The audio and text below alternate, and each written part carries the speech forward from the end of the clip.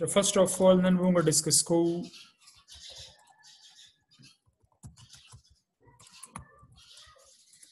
abstract method. Abstract method څه ته وایي؟ A method having no body is called abstract method. یو داسې method چې د هغې body نه وي نو هغې ته موږ abstract method وایو. او declared with keyword abstract. دا موږ abstract keyword سره declare کوو. syntax به څنګه وي؟ syntax به داسې وي چې موږ سره به وي access specifier به دا به وي public وي. بیا return type به وي. بیا به د method name وي که arguments وي صحیح ده کني نو هم صحیح ده او اخر کې به موږ دې ځای کې terminate کوو. لکه لیټ سپوز لیکما او دې کې به موږ د abstract کې هم یوز کوو. abstract for example زیامه چې public abstract void or met. نو abstract keyword دی د دې مطلب چې دا met چې کوم دی دلته کې any name کې دی شي دا method چې دا abstract دی body نشته نو د اخر کې موږ دا terminator به یوز کوو.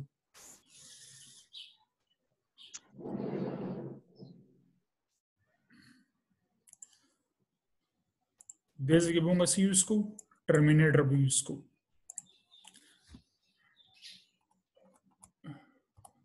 اچھا بیا راځي ورپسې abstract class. A class having at least one abstract method is declared as abstract. یو داسې کلاس چې پای کې abstract method وي نو هغه کلاس ته موږ abstract class وایو او دا به هم موږ declare کوو declared with keyword abstract. abstract keyword سره به دا کلاس موږ declare کوو. کوم به داسې کوو چې لیکو به abstract class او بیا د class name او بیا د class body. نو اوس په دې کې چې کوم دی نو abstract method پکار دی نو لکه لیټ سپوز دا زه کاپي کوم نو دا کلاس A هم سره abstract class دی او په دې کې دا met چې کوم دی دا abstract method دی. دین علاوه دی کې داسې methods هم کې دی شي چې کوم چې concrete methods پکې هم کې دی شي مطلب چې body v concrete methods پکې هم possible دي. نو abstract class چې کوم دی abstract class د دې object نشي instantiate کیدی.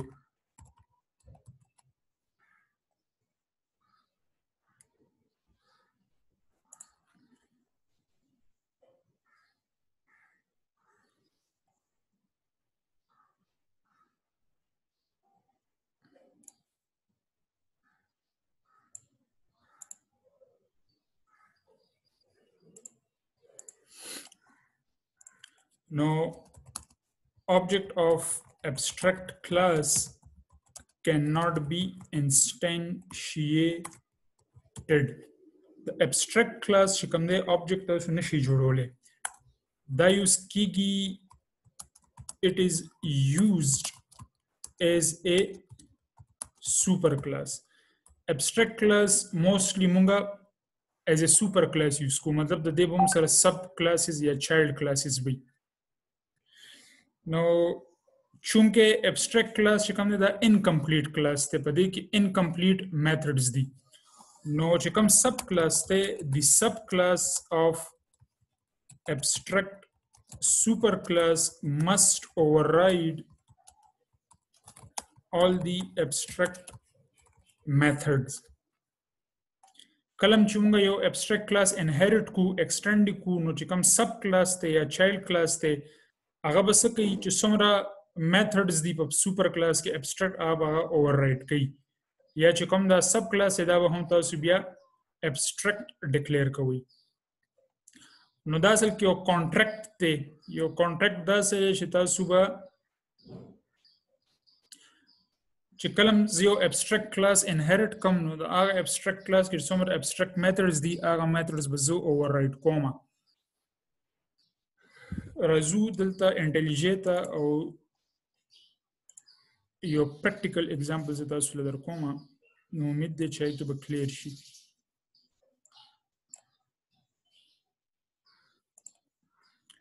دغه کې زه یو class جوړوم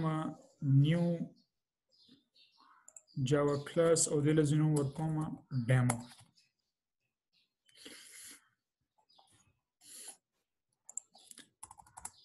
او د نمبر از دوه classes جوړوم class A او په دې کې زه یو function اخلم public abstract void met. دغه کې ما یو abstract method واغستو د met په نوم باندې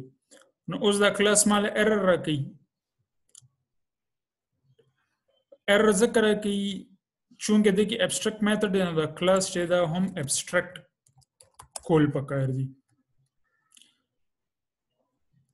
نو اوس په دې کې تاسو سره دا abstract method واغښتو او په دې کې تاسو سره concrete method هم کېدی شي. concrete means چې دا غي body کېدی شي. نو په abstract class کې تاسو سره abstract method هم کې دی شي او پای کې تاسو سره concrete method هم کې دی شي. اوس کله ته یو بل class ولما class B او class B inherit کی class A نو اوس دلته کوم ته دوباره error ملويږي دا غي وجه دا چونکه A abstract ته A abstract ته او په دې کې دا abstract method دی نو class B باندې دا پابندي ولګیدا چې دی به دا met چې کوم دی دا به override کوي او که نو override کوي نو بیا به دا په خپل هم تاسو دا کوي. نو دی هم دا وایي چې class B must either be declared abstract or implement abstract method met A in A او یا خدام abstract کا نو اوس هغه میتھډ هم abstract پاتې شو دی ځکه او کدا ته class B نه abstract کنه بیا سو کا چې کوم دا met ته نو دا override کا نو که زه دې ځکه alt enter کم او ورته چې implement methods نو دې کوم دا یو method دی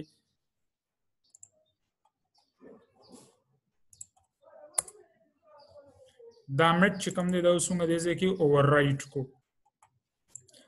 په دې کې زه لیکم s out met of class B.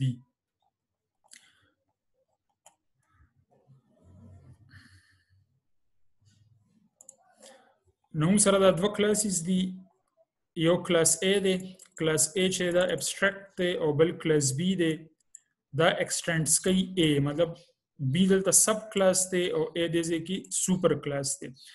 چونکه مونږ یو abstract class inherit کوو نو دا class B بس کوي دا به دا چې کوم abstract method د met دا بونګه override کو دې ته بونګه body ورکو. دې زما आवाज راځي؟ هالو او جی आवाज راځي صحیح ده او ویډیو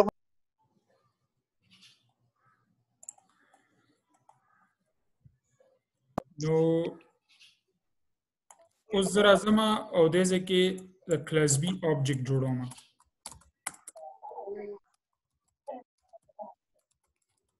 हम class B object जोड़ को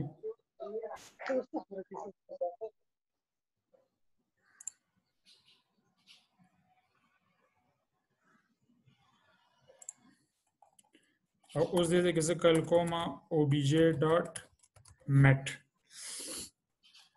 نو دې سره چې کوم دی دا مټ به ایگزیکیوټ شي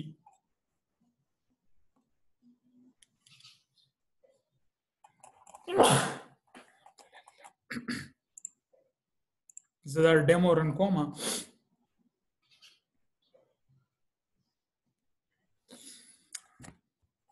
نو موږ سره اوټپوټ رالو مټ اف کلاس بی دا شانتي کدی کې تاسو سره بل abstract method هم وي let's suppose public abstract void met2 نو اگین دا کلاس بی چې کوم دی دا موږ error راکړي ځکه چې دلته کې اوس یو دا abstract method دی او یو met2 abstract method دی نو موږ صرف met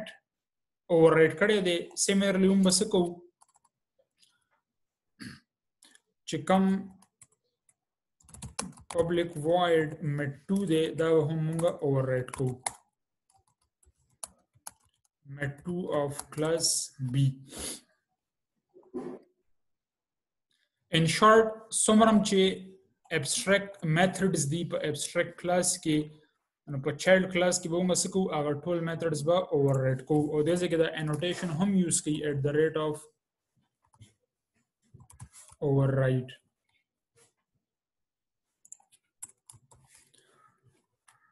د annotation فائدہ دا راکړه چې تاسو نه د نوم غلط شي نو بیا تاسو ته error درکړي چې مطلب دا چې کم دی دا تاسو نه دی override کړی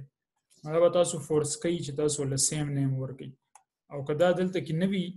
او تاسو ول څه ډیفرنٹ نیم ورکړي نو اوس د تاسو error نه درکړي اوس دا mt2 د دې کلاس عام میثډ شو خو اگین met2 تاسو نه دی override کړی دا ځکه تاسو error درکړي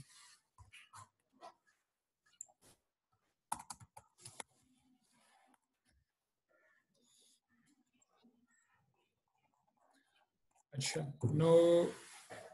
تاسو مینلی دې کې دا خبر یاد ساتئ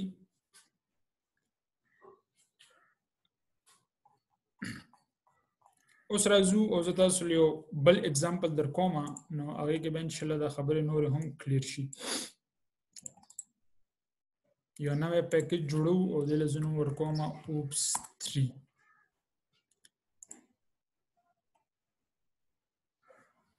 او دې کې زه یو کلاس اخلم new java class او د لزنو ورکوم let's suppose zoom demo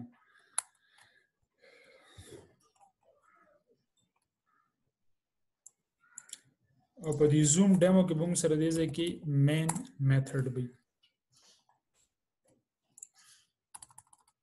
زو سره زم او په دې فایل کې یو بل کلاس اخلم کلاس animal او په دې کې زه methods define کوم public void eat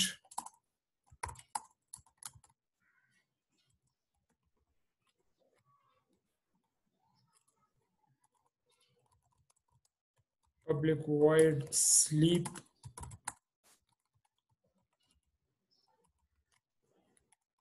او public void sound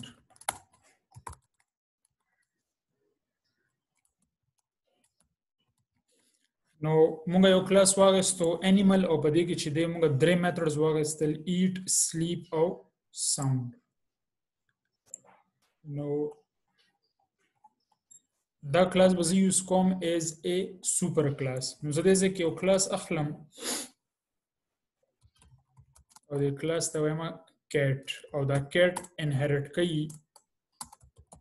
animal نو چونکه په دې animal class کې دا درې methods دي او دا cat class چې کوم دی دا animal چې دی دا inherit کوي نو cat ته دا درېونه methods یا functions accessible دي مطلب که زه د cat object جوړ کوم دی ځکه is equal to new cat او زه ما چې eat sleep او sound نو دا درېونه methods چې کوم دي دا زه اوس access کولی شم with the help of the object the cat the object په through که دا زه run کوم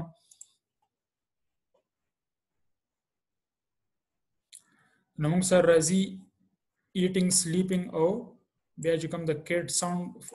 د انیمل کې چې کوم ساوند فنکشن دی دغه کال کو سیملرلی که زه یو بل کلاس جوړ کما کلاس cow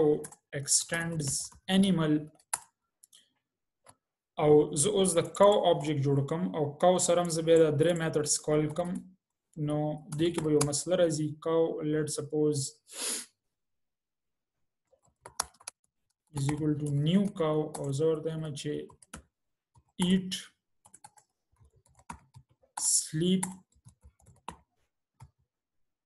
او sound نه یو object موږ د cat جوړ کړی دی او بل object موږ د cow جوړ کړی دی او زه به دې ځای کې داسې وکړم چې دا یو لاین به ډرا کړم او پروګرام به زه رن کړم نو دې کې به اوس یو وړه شانتې مسله راځي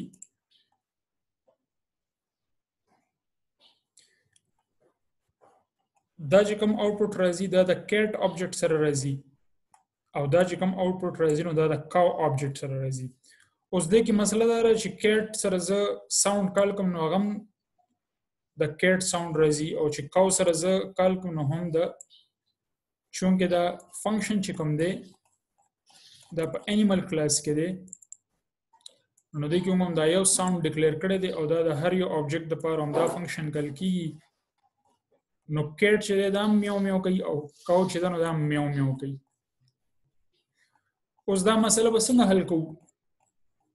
زه وایم چې کوم دا ساوند فنکشن دی نو دا د کاو ځان لپاره په خپل ډیفاین کی نو موږ به سوکو دا ساوند چې کوم دی دا ساوند فنکشن دا کوم چې په انیمل کلاس کې موږ ډیکلیئر کړی دی زم چې دا موږ دې ځکه اوور راوټ کو او کاو چې کوم دی نو دی به خپل ساوند په خپل ډیکلیئر کوي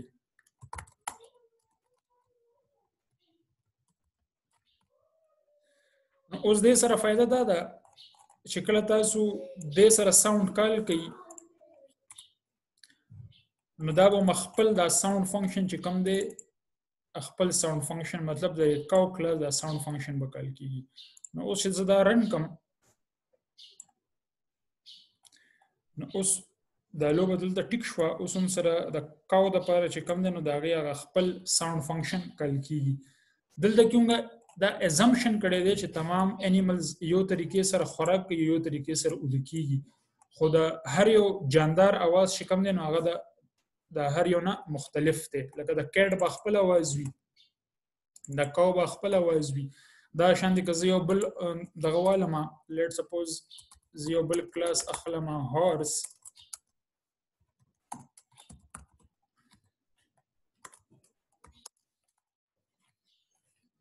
نو اوس که زه د آبجیکټ جوړ کما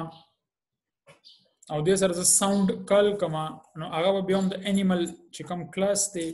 د دې چې کوم دا ساوند دی دا به کال کوي نو اگین دا خبره بیا غلطه شوه چې دا بیا هم د کیټ والا आवाज راځي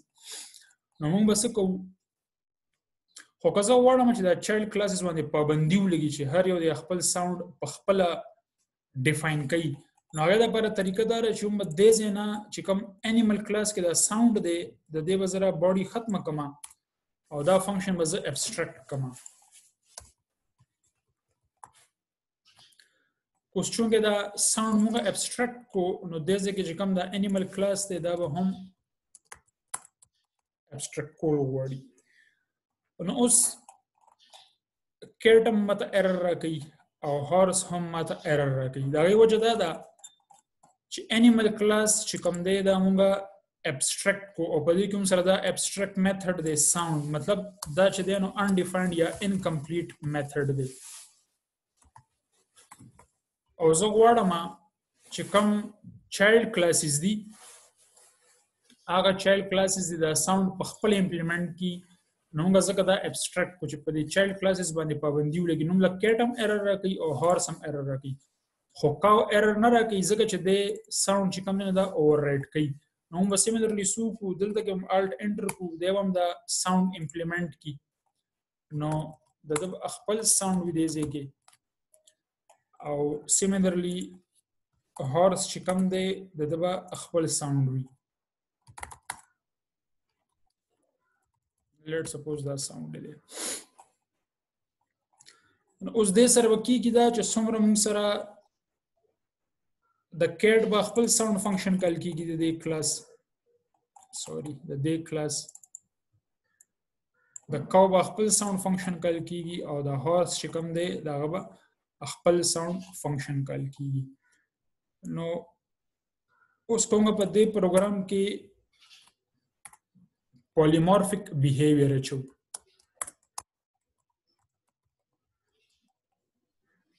polymorphism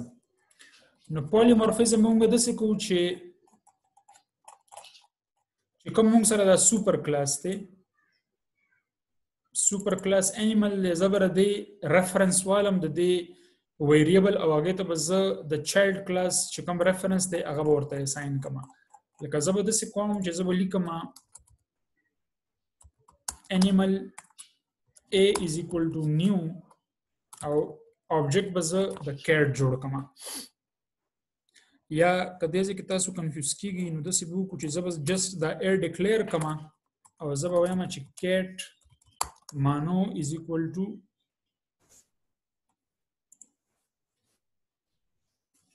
new cat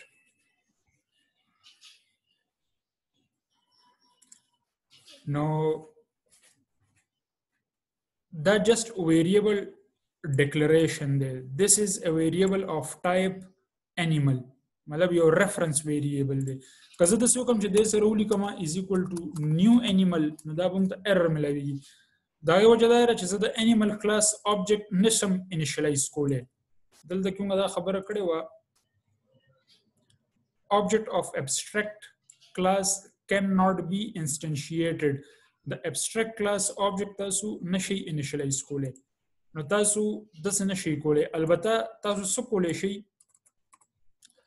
تاسو د child class چې کوم reference ته هغه د super class reference ته assign کولای شئ مطلب تاسو د څه کولای شئ چې وایي a is equal to mano نو اوس دا a چې کوم دی دا reference چې کوم دی دا چا ته pointing کوي دا pointing کوي د cat object ته نو که دې سره زه دا functions کال کما a.eat a.sleep او a.sound نو چونکه a چې کوم دی هغه referencing کی چاته referencing کی cat ته نو دې ځکه به هم سره sorry دا sound پکار دی دې ځکه به هم سره sound کال کیږي دا cat class sound بکال کیږي دا ز execute کوم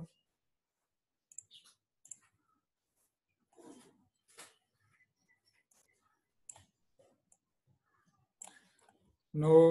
دې ځکه چې هم سره کم دی دا هم سره هم د cat چې کوم sound دی دا کال کیږي this one similarly کزه د سیو کما چې ولي کما cow let's suppose c is equal to new cow او وایم چې a is equal to c نو اوس دې ځکه a چې کوم دی دا pointing کوي د cow object ته او زه سره again دا functions کال کوم نو ګورو چې موږ ته صحیح function کال کیږي کنه کال کیږي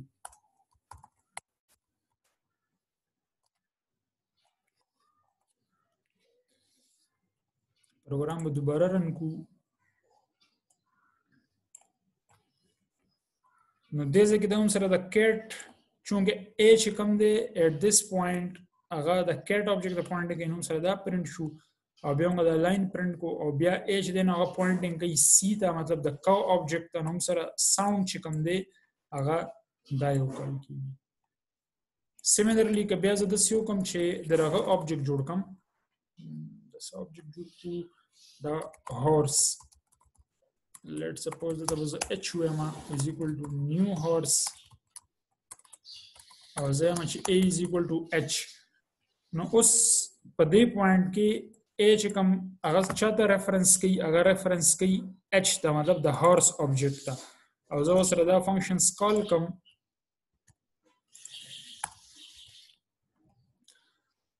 او دا لاین به هم ضرور چت کوم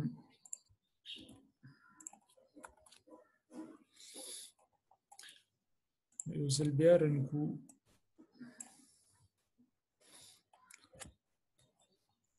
نو دې ځکه a pointing کوي cat ته نو د هغې function sound کال شو دې ځای کې a pointing کوي د animal reference pointing کوي د cow reference ته نو د cow دغه functions کال شو او دې ځای کې a چې دی نو هغه referencing کوي د horse object ته نو د horse چې کوم sound function دی هغه هم سره execute شو نو basically دا polymorphic behavior دی دا چې کوم animal چې کوم د reference دی دا کله کار کوي as a cat کله کار کوي as a cow او کله کار کوي as a horse نو د polymorphism definition موږ سره څه دی an object having various shapes یا forms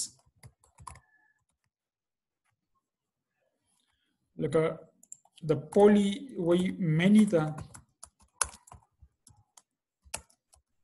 او morphism way form یا shape ته نو یو داسې object چې د هغې مختلف forms وي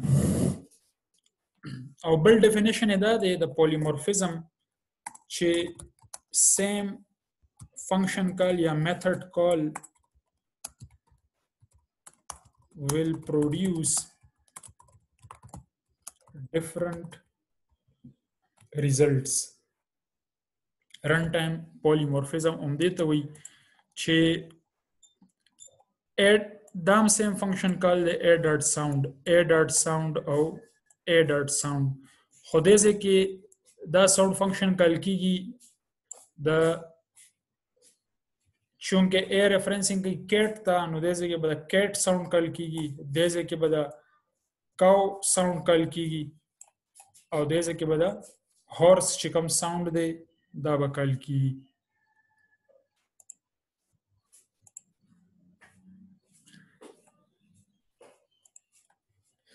نو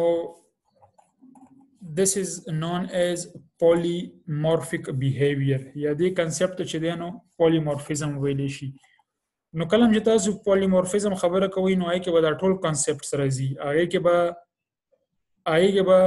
د inheritance concept راځي هغې کې به د abstract class concept راځي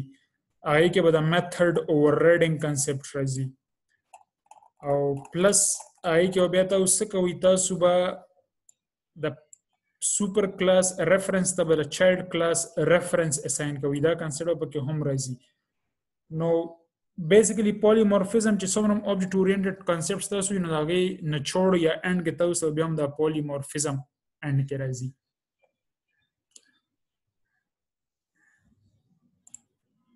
نو امید دی چې تاسو په دې دغه باندې پوه شوي